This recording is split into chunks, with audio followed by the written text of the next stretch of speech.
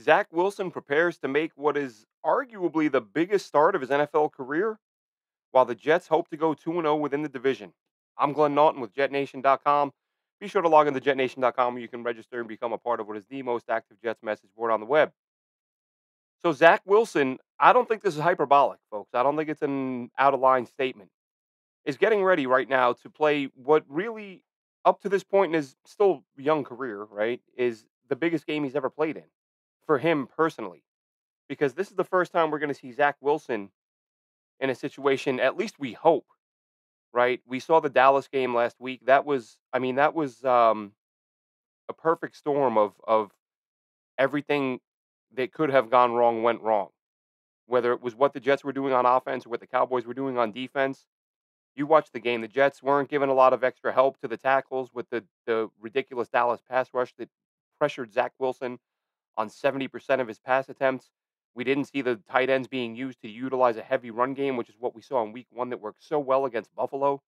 When Zach Wilson did have time, if you've had a chance to watch the All 22, the receivers were very rarely getting open. There wasn't a lot of separation there, and that's something sort of an underrated aspect of what the Jets are up against now, because we know Alan Lazard, was a guy that the Jets brought on because of his relationship with Aaron Rodgers. We know that Randall Cobb is a guy who came on board because of his relationship with Aaron Rodgers. Well, guess what, folks? Zach Wilson isn't Aaron Rodgers, and while Alan Lazard is a good player, and Randall Cobb is a guy who's up there in age now. These are guys, one of the things we've talked about with Aaron Rodgers is his ability as one of the best passers of all time to throw a perfect football, to put a football in a spot. How many times did you hear it just in camp and preseason with the beat writers, whether it was, interviews or whether they were doing TV or tweeting? Aaron Rodgers just put the ball in a window that we didn't know was there, put it in a spot nowhere else can put it. So you can, when you have Aaron Rodgers, you can get away with having receivers that don't create a ton of separation. But unless you are an elite level quarterback like Aaron Rodgers, which Zach Wilson is not, having guys who aren't getting much separation is going to make life a little harder on you. So when you've got that 70% quarterback pressure rate, when you've got guys that aren't creating separation, when you're not utilizing a run game to take some of the pressure off, as I was saying, perfect storm. A lot of stuff went wrong. Zach did some things right, some of the stuff that we've talked about for a while now, or that I've been talking about for a while. We saw him, Zach Wilson. I said this during the game. I said it after the game. We saw him hang in the pocket and throw the football under heavy pressure more times in that game than we've probably seen in his career. And people, I've had people say, oh, big deal. The bar is low. The bar is kind of low, or the bar is definitely low when we're talking about Zach Wilson improving because he was so bad. However, being able to do what he was doing is not a small thing. It looks small on film because it's not a highlight grabbing thing. It looks routine when a guy is doing it right. But the ability to hang in there against pressure and not bail is a huge part of his development that was needed, and it's here. Now, will it stay? We'll see. But up to this point, that's one aspect of his game that's come along. But all of that, none of that's going to matter on Sunday against Bill Belichick and the New England Patriots. And when I say none of that, I mean what he did last week. It's now about this week. And in facing Bill Belichick and the Patriots, this is a team. What makes this game so big is not only that it's within the division, just have a chance to go 2-0 in the division. I don't worry about the standings, week 2, week 3, week 4. A little later in the year when you can see what direction they're going, it means a little more. When the entire division can flip in 1 week on one or two games, I don't worry myself too much with that. But you do want those division wins, and you're going to be doing it at home with what will probably be the most supportive crowd Zach Wilson has had in a little while, because fans did get fed up with the poor play and they had turned on him by the end of last year, and I don't blame them one bit. But I think now the fan base, even without Aaron Rodgers, there is a sense of some fans being re-energized, looking at this defense despite what happened against the Cowboys. The talent is still there, the players are still there.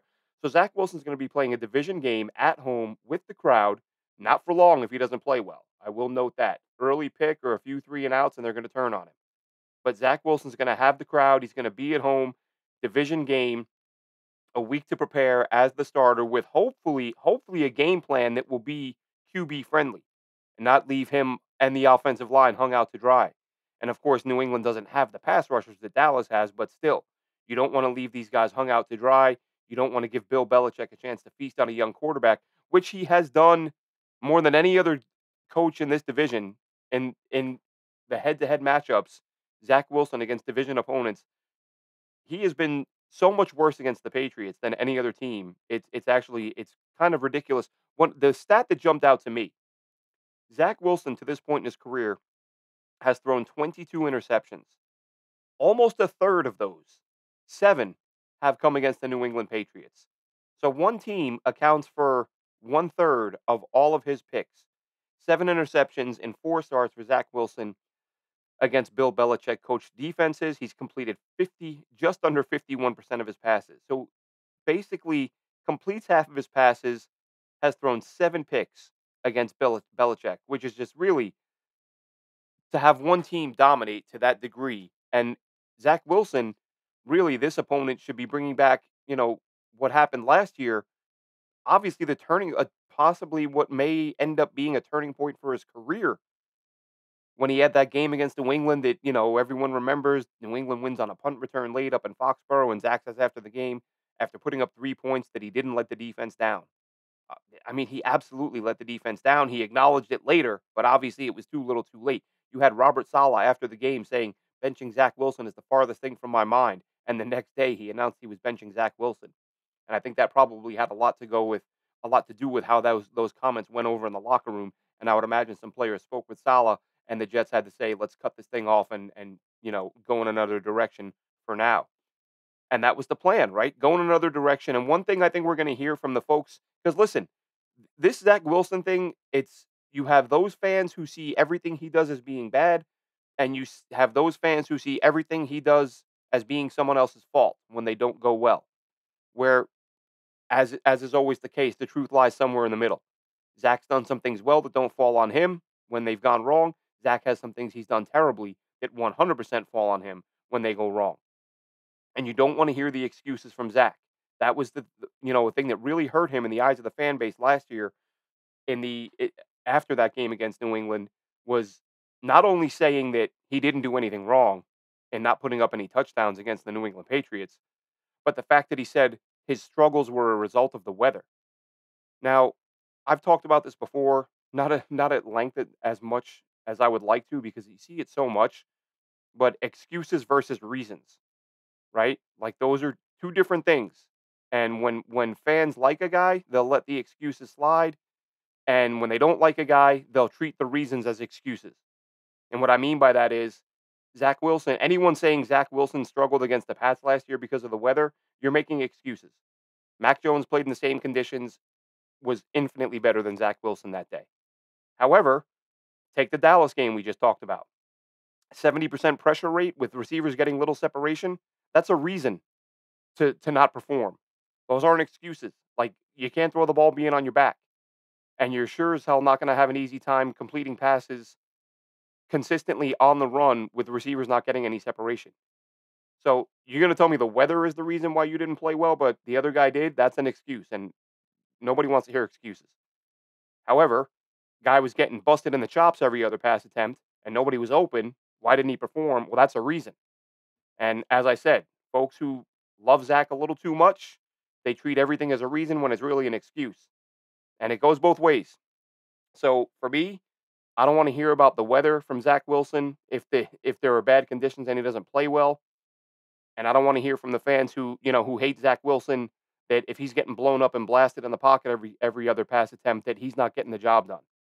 So he needs to be better, but the entire team needs to be better. The coaching staff needs to be better, and especially going into this game because again, division game against Bill Belichick. This is really, for those who say Zach Wilson hasn't improved, this is what's the word I'm looking for?